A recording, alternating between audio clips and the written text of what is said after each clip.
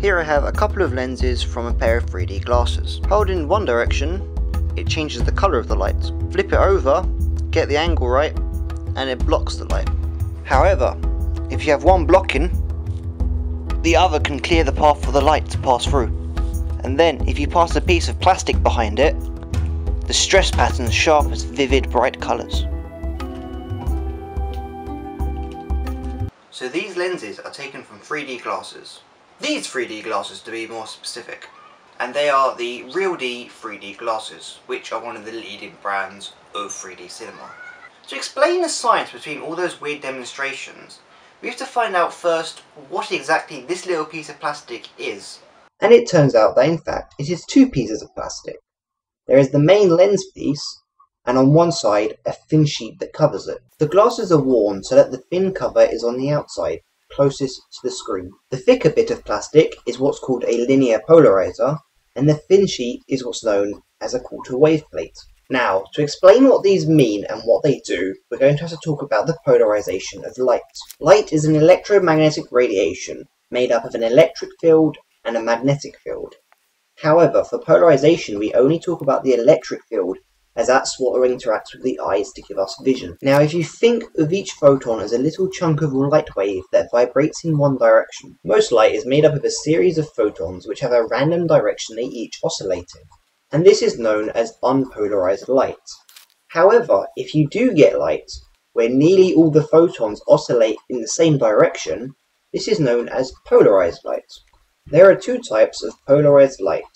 Linearly polarized light is where all the photons oscillate in exactly the same direction, and circular or elliptical polarization is where there is a constant rotation. Now, back to the lenses. A linear polarizer polarizes light by only allowing light which oscillates in a certain direction to pass through, and other light is blocked. Most flat screens produce light that is linearly polarized at a 45-degree angle. So when you hold up the linear polarizer of the lens at right angles to this, none of the light can pass through and it appears black. The quarter wave plate is a birefringent material, and this means that light travels slower along one axis than the other two. This means if you put light through at an angle to two of these different axes, it splits into two beams at right angles which travel at different speeds. But when they leave the material, the two waves combine and interfere into a new type of wave. The quarter wave plate sets up these two waves so that they exit a quarter wavelength apart in phase. And the practical effect of this is it turns linear light into circular light and circular light into linear light when you pass through light at 45 degrees. How does 3D cinema work? Now you need two images, one for each eye, in order to trick the brain into using depth perception. But we only have one screen to show these on, so we use a projector which quickly switches between a left eye view and a right eye view.